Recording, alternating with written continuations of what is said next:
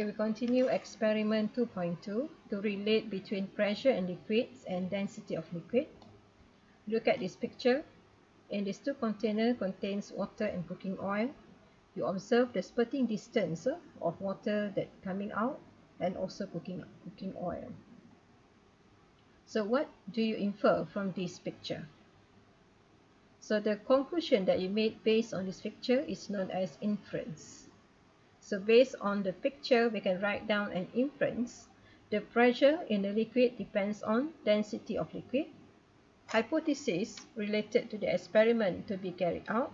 The higher the density of liquid, the higher the pressure in the liquid.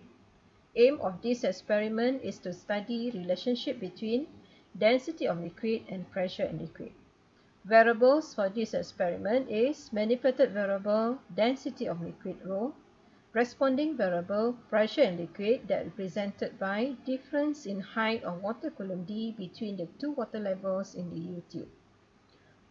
Constant variable depth of liquid.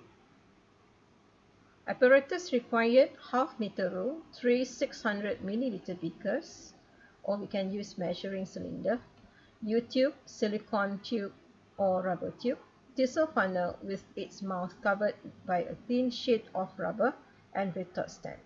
Materials, masking tape, water, alcohol and glycerin. The setup of apparatus is same as the previous experiment, pressure and depth. So what is the difference is that we use different type of liquid, okay, that placed in the measuring cylinder. So in the lab you can use, okay, any type of liquid that have different density. For example, in this activity, we are using alcohol, water, and glycerin. So you can look at the value of density of liquid here. So from the experiment, when we carried out this activity, we need to make it depth of liquid constant, meaning the tissue funnel is immersed at constant depth. Okay, and then we can change the liquid. For example, water, change to glycerin and then change to alcohol to get the reading or the difference in height of water columns D. Okay. This is a sample of readings that you can get. You can try this in the lab later. So for alcohol, we get the difference in height of water column D 1.8 centimeter. For water is 2.8 centimeter. For glycerin is 4.0 centimeter. So the result will be depends on the experiment that you carried out and the liquid that you use in this experiment. You watch this video. For this pressure and density of liquid, I just show you one type of liquid, that oil. For water, we can use the result from the previous experiment, pressure and depth of liquid. So at constant depth of liquid 4 cm, we can record the difference in level of colored water. And then you can replace the liquid with alcohol and glycerin to get the difference in level of colored water. Okay, now let's look at the data analysis. So the picture, the previous picture that I showed to you for water and cooking oil, if we compare the spurting distance, the horizontal distance x1 and x2. For water, we can see clearly here the spurting distance x1 is longer than spurting distance x2. So this one shows that pressure due to water is larger than pressure due to cooking oil at same depth. So we can explain this situation. Density of oil is smaller than density of water. This one will cause pressure of oil is smaller than pressure of water. Thus, the spurting distance for oil is shorter than spurting distance of water. Then we get x2 is smaller than x1. Okay. So data analysis based on the table of data or the result that obtained from this experiment, we can relate the difference in height of water column in the U tube to density of liquid.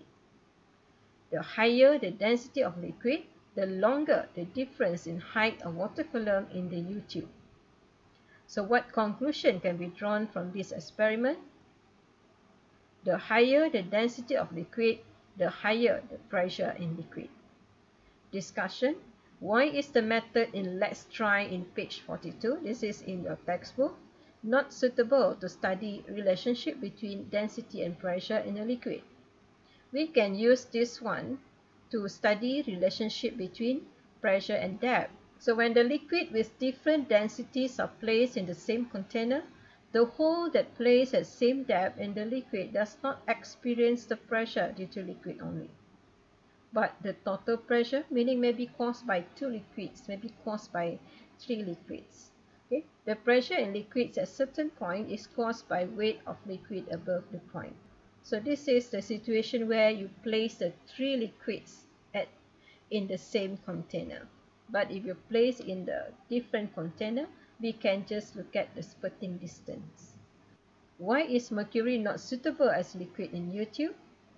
This is because mercury is a denser liquid.